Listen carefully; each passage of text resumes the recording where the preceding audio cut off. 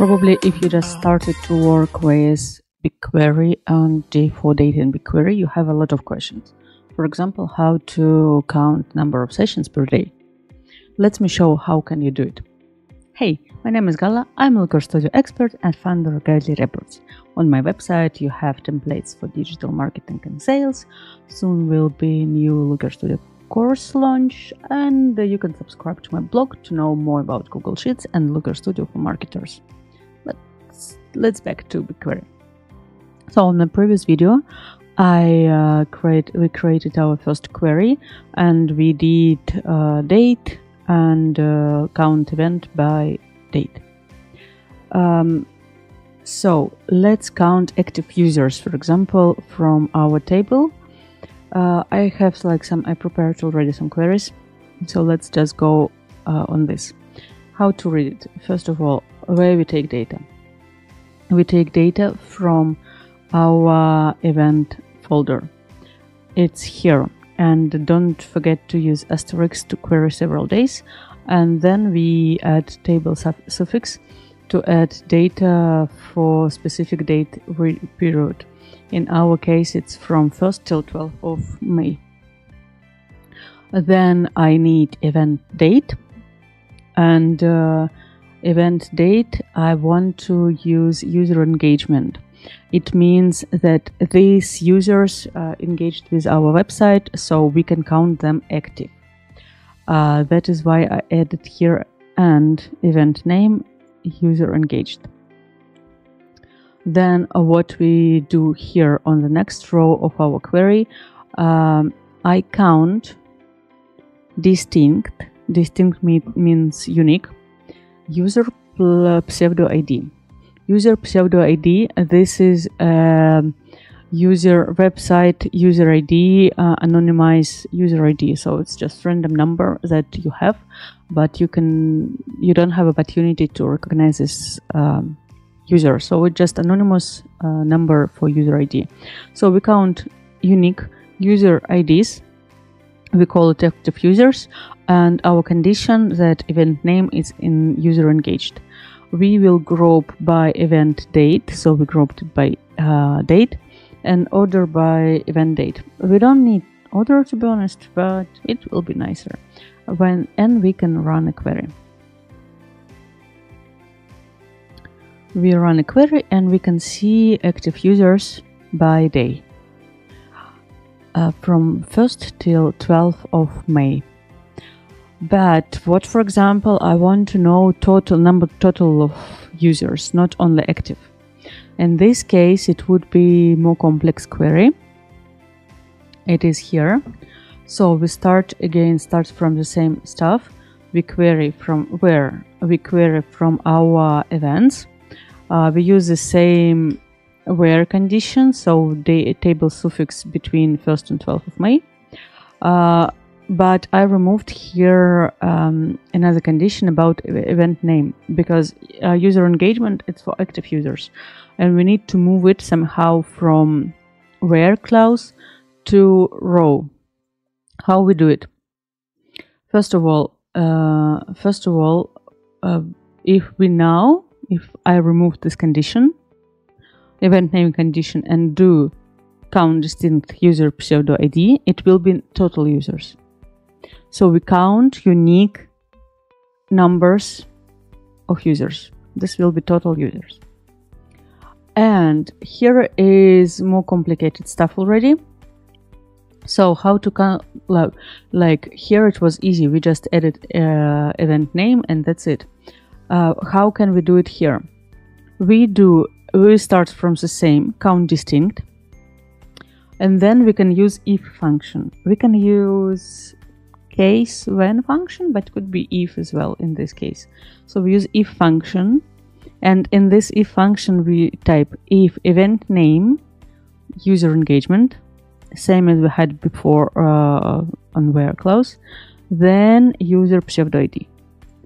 If then null, it means empty, so keep it empty, and we count distinct of this. So to read it, you start to read from center to out, I think it's easier to read like this. So if event name this, then this. If not, actually similar logic with function in Google Sheets.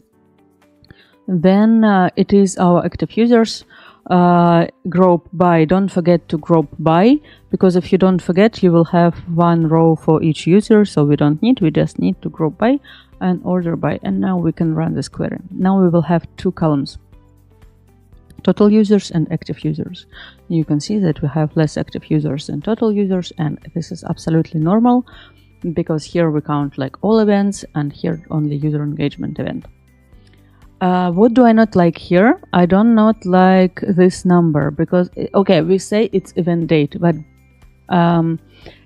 it is not event type. This type is integer. It's a number for system. So I want to move, I want to change this number to date, and I want to count number of sessions. I prepared a query for this as well. So first of all, we start like beginning is the same. So I query the same table with the same clause where. So this is the same as I had in previous query as this section. But what do we take? Now we take our event date that we take just a field. Now we say like parse date. So let's explain to Google, to our platform, to BigQuery, like how to read our date. So you can use parse date to convert text to date. And here we have it's symbol stuff. Year, then it means year. It is Y, it is a capital letter, so it means that we use the full year 2025. Then small m means that we use short months, and we use short but here I don't remember what can we, but we use short date. You can find some so I don't remember, actually I never remembered these codes, because you can always Google it and say, okay, I have this kind of date, how to transform it, and normally in Google you can see this library of this code, how to write it. So that is why I don't remember. So when we called event date, then same rows that we had before, total users.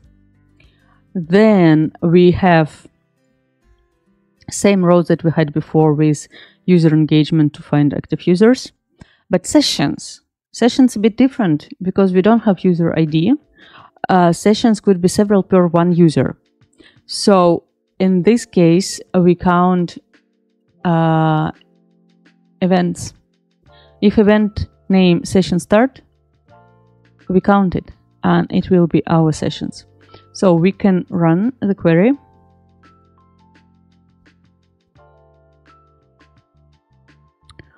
And see that we have sessions more than active users and total users, and it looks absolutely normal.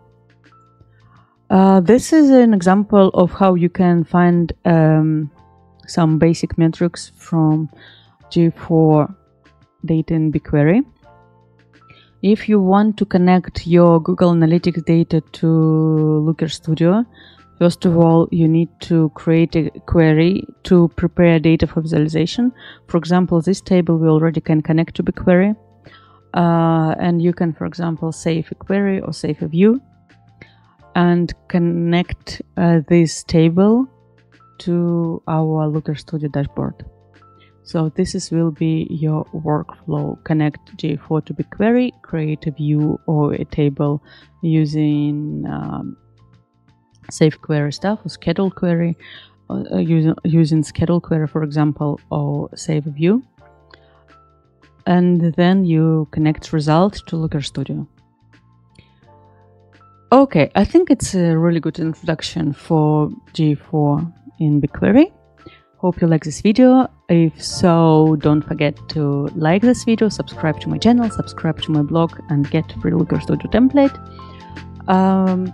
Yes, and hope to see you soon on my channel. Bye bye.